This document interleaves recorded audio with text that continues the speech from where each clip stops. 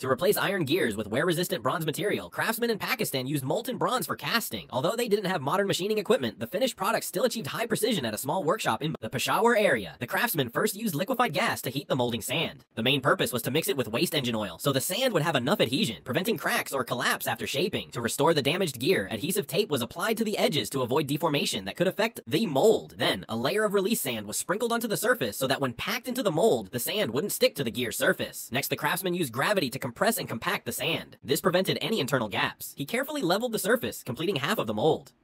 In cases where internal casting for alignment was needed, that part had to be separated from the mold. However, the accuracy of the gear teeth was not yet suitable for use. To allow room for later machining, the craftsman reshaped the mold into a perfect circle, effectively removing the gear teeth from the mold. Using an iron plate, the craftsman carefully adjusted the shape. Then, high temperatures were applied to the inner mold surface to fix it in place. While waiting for the mold to harden, the furnace had to be stabilized to prevent its position from shifting due to heat. Small-scale workshops typically use heavy oil as fuel, which not only heats quickly but also benefits from airflow to maintain stable temperatures. Since they didn't recycle scrap bronze, the bronze-covered turbine had to be reheated in the furnace. However, directly melting it would not work due to the mixed metal layers. To separate the bronze from the steel in the turbine, the craftsman first preheated it using the furnace's heat. This process reduced the overall hardness of the turbine. After heating the turbine for half an hour, the craftsman gently tapped the bronze casing with a hammer, allowing it to be separated from the steel core. Once completed, the bronze blocks were thrown into the furnace and melted into liquid bronze for casting. With the fan operating at full capacity, the bronze quickly melted. The molten bronze was then poured into the preformed mold. After cooling, for 5 hours, surface sand, if left uncleaned, could interfere with machining.